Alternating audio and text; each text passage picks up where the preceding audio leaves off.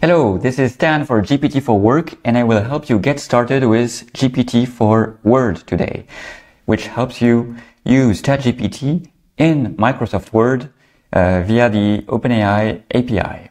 So you click on this, you get this sidebar, which you can resize to your liking, and then we will make sure that it works by typing hello. Okay, so then you can ask questions about the document. For example, and in order to ask questions about the document, you need to select the parts that you want.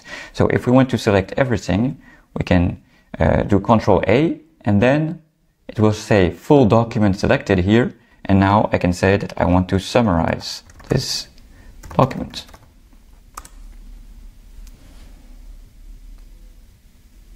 And here I will get a summary. Okay. Now, are there some personalities mentioned in this document? I ask a question. Okay. So we see that Darwin. Let's check. Darwin.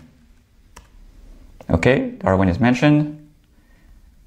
And then Feynman.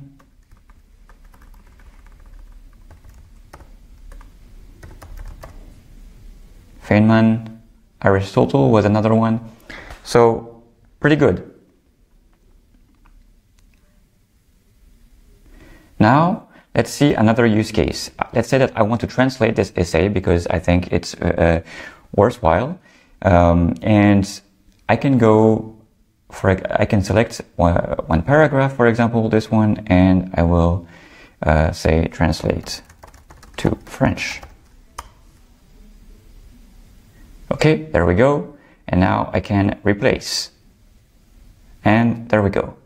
But maybe you want to show the changes. So in order to do this, you can change the mode of reviewing to reviewing in Word. And then when you replace it again, it will show up as a tracked change. So this will be very useful for you to follow all the changes. This also works, let's say that I want to continue this sentence, continue this paragraph. Okay, and now I want to insert. So it works for the track change mode works for replacing and for inserting, which is very, very useful. Okay.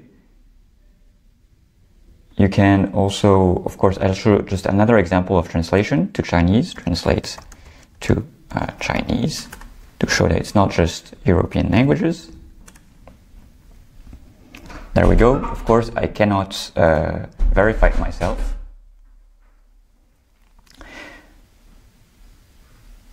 So there you go. If you want to remove the selection, you can remove it by clicking the box here.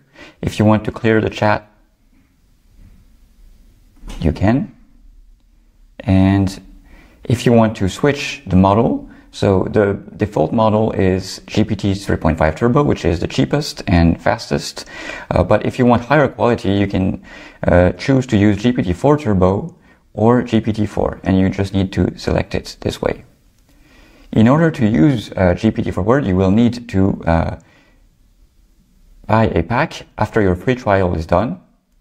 And if you want to lower your cost, you can set an API key here from OpenAI, which will reduce your cost a lot. Okay, because then the tokens will be purchased separately.